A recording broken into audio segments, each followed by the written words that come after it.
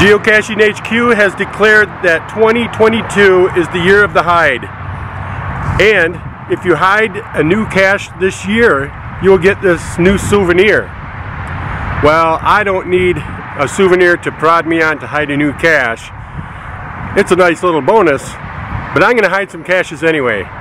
Right now, I'm going to hide a Gadget Cache. Found a nice spot here between a regular back road and the expressway in the right-of-way between the two.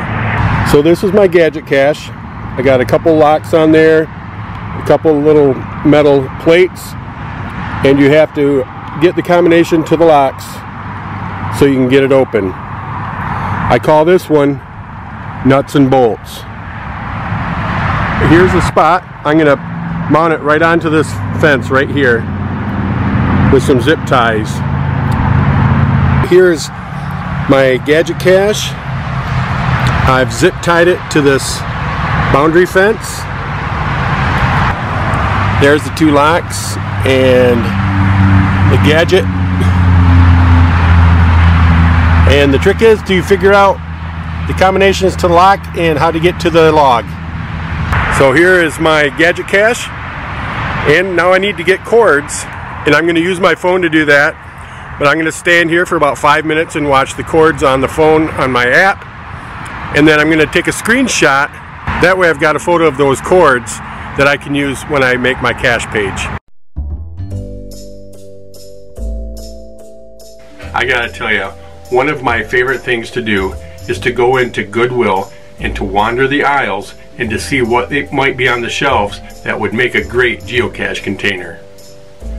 This one particular time, I was walking through the toys and this one just kind of jumped out at me. When I saw it, I knew I had to figure out a way to make a geocache with this particular toy.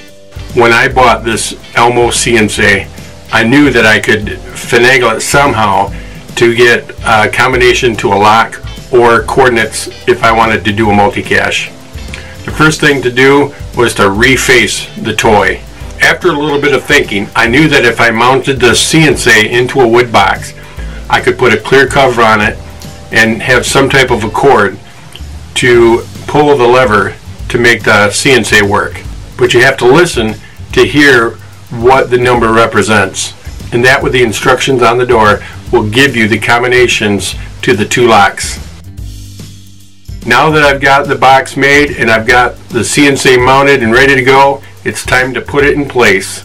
Here it is, friends, in the wild. It published this morning and I've had 3 finds on it so far, but it's right here next to an on-ramp for the expressway, so it's very noisy out here, which makes this a little bit harder to do because you have to listen so closely.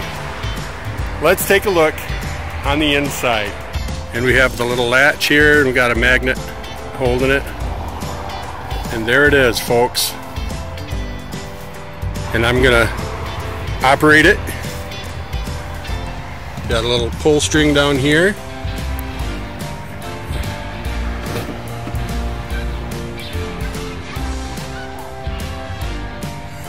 First of all, it's hard to hear what it's saying because there's a clear caulk all around the edge of this to keep it as waterproof as possible.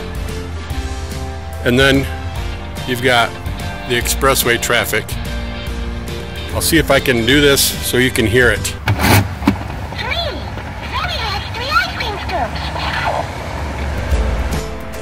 So there's my newest Gadget Cache that I put out. This is part of the GUS 131, or Gadget of US 131.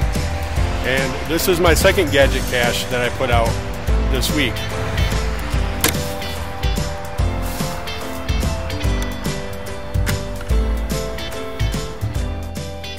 Hey, this is Elmo, and I need to find cache tails. Can you tell Elmo where to find them?